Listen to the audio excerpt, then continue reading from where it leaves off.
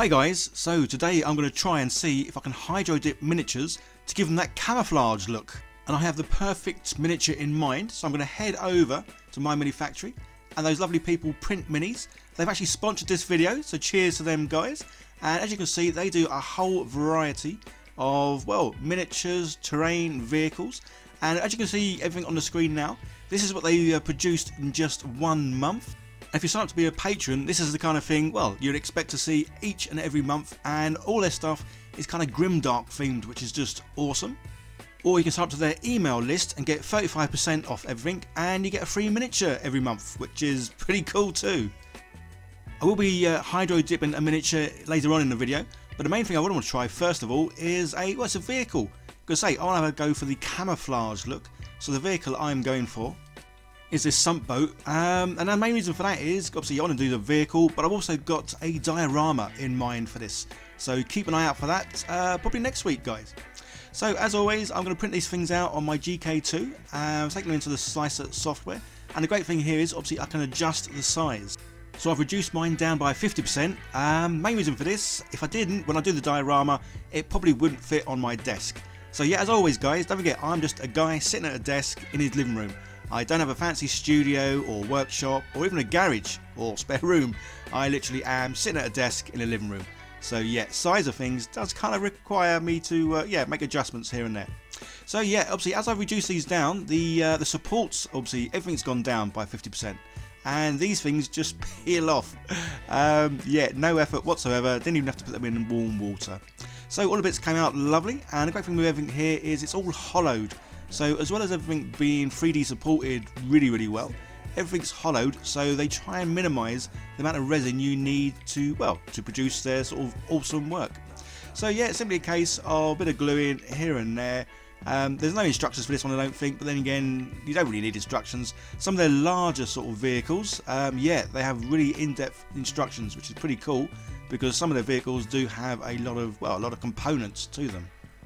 So it didn't take long to put this together, and I've also stuck it on one of my little painting handles there. You can see that just about underneath, and this is obviously going to make it easier for me to, well, paint it but also dip it.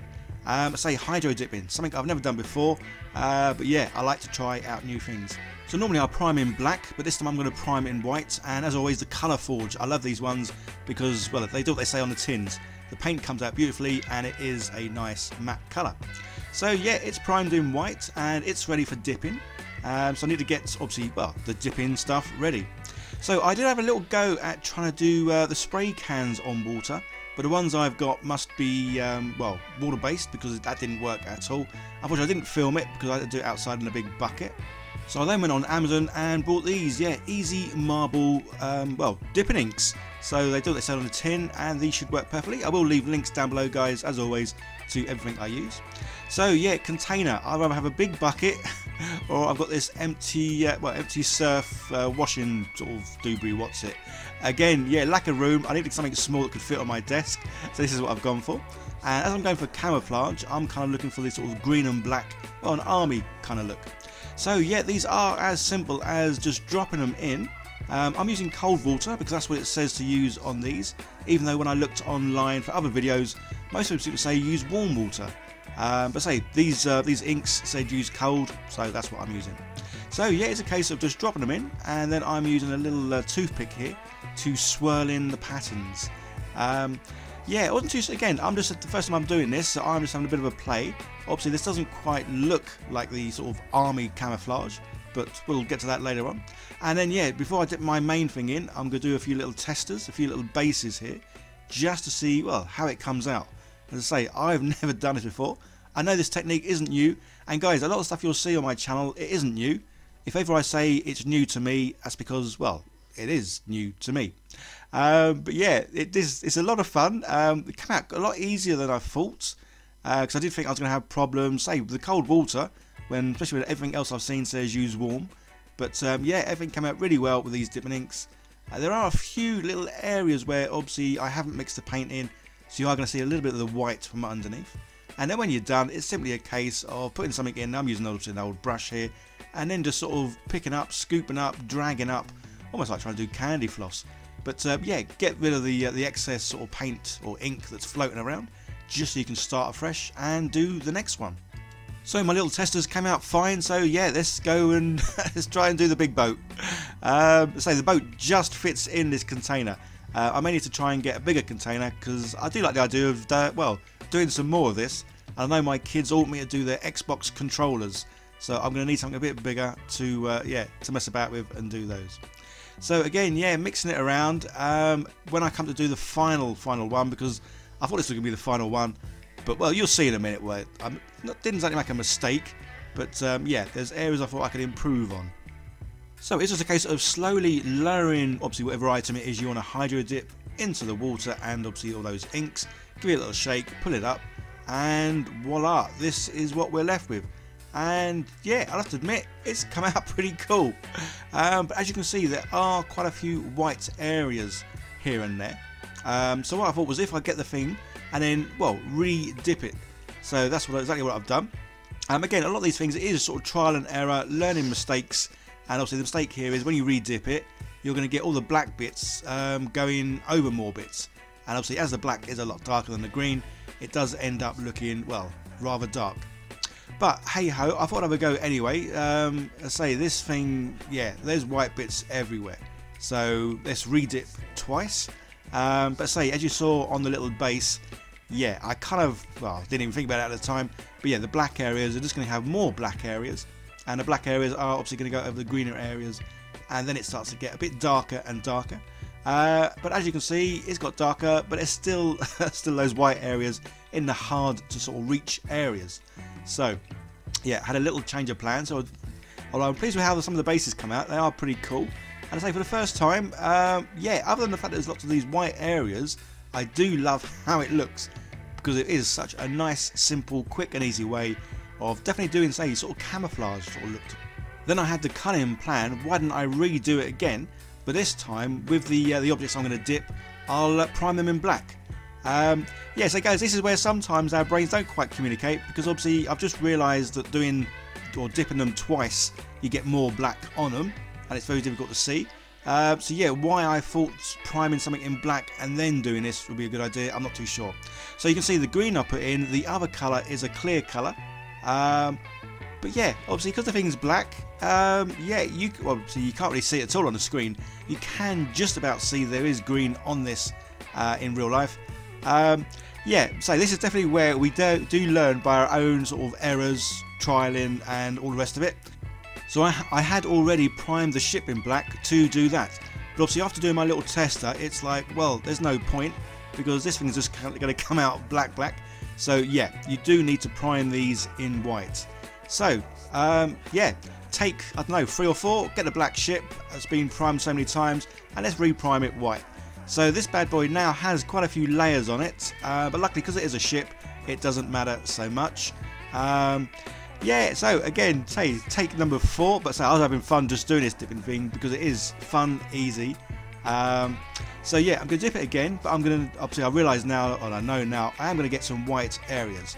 So it's just a case of rather living with the white areas, or possibly going in afterwards and painting those sort of white areas black.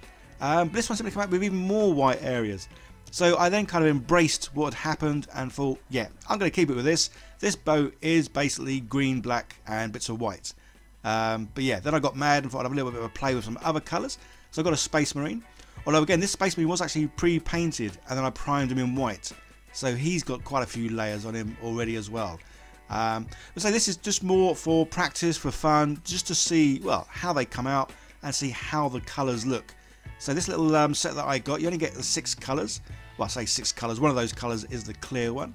And yeah, I think this is where I was just having fun and just loving the fact of how easy this is to do. And I thought something that would look good is, yeah, bases, if you want to get sort of the marble look. As I say, this is quite an easy process to do, so rather than sort of painstakingly try and paint marble, yeah, you can do it very simply with this. Obviously, again, trial and error and getting better at sort of moving the paints around. So my boat, yeah, I'm happy with how it is. I'm now going to get it ready for, well, say the diorama that I'm going to be working on next week. Keep an eye out for that, guys, because I'm going to be using some 2-part resin and seeing what fun and mess I can get with that. So yeah, I want this boat to obviously look a bit more distressed, worn, weathered. Usual sort of thing here. Get the dirty down rust, paint it on neat, and then dip my brush in some water just to sort of dilute certain areas and to help the dirty round rust drip down whatever it is you're painting. So yeah, nice simple technique. Just put this all over, leave it for a good, well, I normally do mine for a good hour or so, and then it certainly looks like it's a boat that's been on the seas for many a year and yeah, seen better days. And then to finish it off, just get some good old transfers.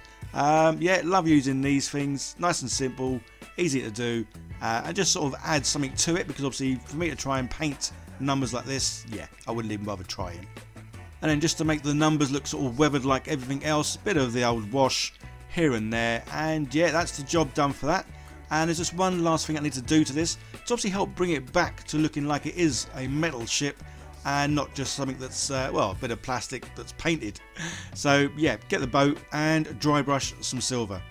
Again, a very simple technique. I do love dry brushing, I keep saying it, but yeah, dry brushing, one of those simple little things to do, but it really can change the appearance of something, yeah, quite rotten.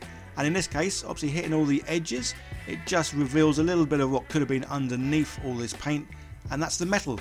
So yeah, nice simple thing, get this boat back to looking like a metal boat rather than a toy plastic thing. So yeah, I'm looking forward to next week and say trying out this 2-part resin. I have tried out before, never really had much of a success, but I've got a new resin this time, so I'm hoping that's going to do the trick. Let me know in the comments, guys, if you hydro dip anything to do with your miniatures, whether it's the bases or figures, or say even the vehicles and terrain. I think can certainly be done in a fun way like this to give some great sort of results.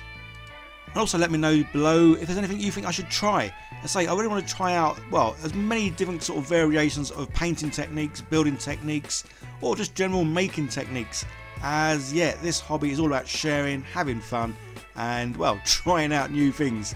Whether they work or not is a different thing, but yeah, it's always fun to try out new stuff. And as I say, I think this is quite cool the way it's come out. It is one of those things where I think you would get better knowing how the patterns come out to how you obviously mix them up in the water. But for me, yeah, I was happy with this, and as I say, the kids definitely want me to do their Xbox controllers, so I'll be doing that next. As always, a big shout out and thank you to all my lovely patrons and my monthly sponsors for helping keep the channel going, keep me in mince pies, and yeah, keep me being a big kid and having loads of fun. Don't forget to hit that like button, leave comments down below, share and subscribe if you can. You guys all take care, and I'll see you in the next one. Bye for now.